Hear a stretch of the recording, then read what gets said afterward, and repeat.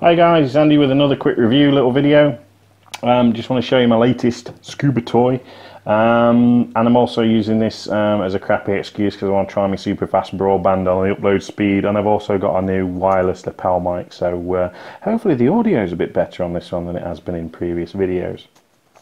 So me wasting your time just to try latest things, let's get on to the torch. So what have I bought this time? Well, I was that impressed with my video light from Bigblue I've bought another one, except this is their little backup torch. This is the AL450, it might be P, but it's the wide version anyway. It's the AL450, which is a little backup torch. So I mean, as you can see, it's teeny tiny, and it weighs next to nothing as well. But it still pumps out 450 lumens of super white light, which is quite sexy.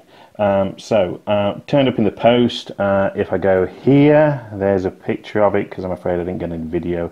Box isn't no to shout about, and the only other thing that we got in the box that was attached to it was a 24-foot long lanyard thing that I don't know where I'm supposed to strap that to, so that went in the bin. But that's pretty much it. It's all you get. No bells or whistles on this one. It's just does what it says on the tin kind of jobs. So as you can see on the end there, it's got the little concave lens. That's to give it the sort of wide beam. It's a single Cree LED, so it should last for eons. And again, it's in the typical Bigblue Ninja black, matte black kind of finish, and it's all, you know, one-piece aluminium, milled aluminium. It's got a nice grippy bit there because you switch it on and off by twisting it. So if we just open it up and have a look, so you've got the head unit obviously at one end that Bigblue are now marketing as, oh, you can switch it between bodies.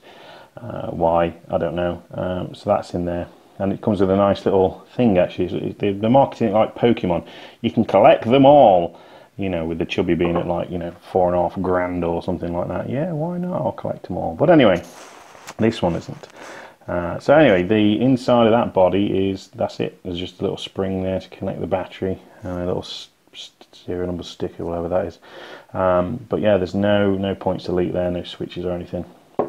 Yeah, so one of the reasons I bought this is because I'm off to Swanage in a couple of weeks diving, so I wanted a nice backup light for that. But the other reason was I'm going to Egypt in a couple of months, and I've heard stories about, since all the troubles over there, that when you're flying, they're getting a bit anal about batteries, so they're taking them off you. They're just taking them off you. Even, you know, torches where there's a proprietary battery, you know, where you can't buy it from the shop, is a specialist battery that fits in. They're just taking it off you, so leaving people buggered. So I wanted something where I could just buy the batteries from any shop. So this one takes 3 AAAs. Burn time, they say on it, is 4 hours. I wouldn't believe that at all. I never believe manufacturers' quotes on these things because normally it's garbage. And my other Bigblue torch lasts nowhere near what they say, and it doesn't do what it says with the indicators, as you can see from that review. However, it's still a good torch. I would imagine that with a set of fresh batteries and decent batteries, you should be getting 2 hours or 2 or 3 hours out of this easily. So as a backup torch, it should be spot on. So dead easy to put together, and you got your double O-ring seal as pretty much standard. Now the other reason I like this torch was it's got none of the shite that you get with other torches. Okay, it's just twist on, twist off, yeah?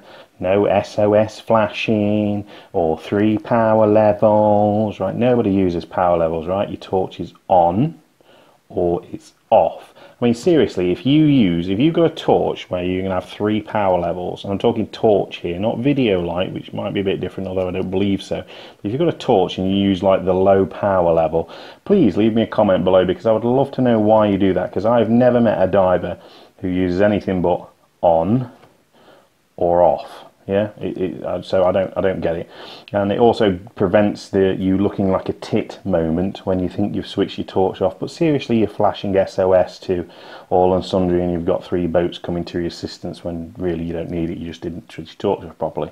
So another bonus, in my view, about this torch. So really nice compact unit. I'm really looking forward to using it. So anyway, I'm going to let you get off now.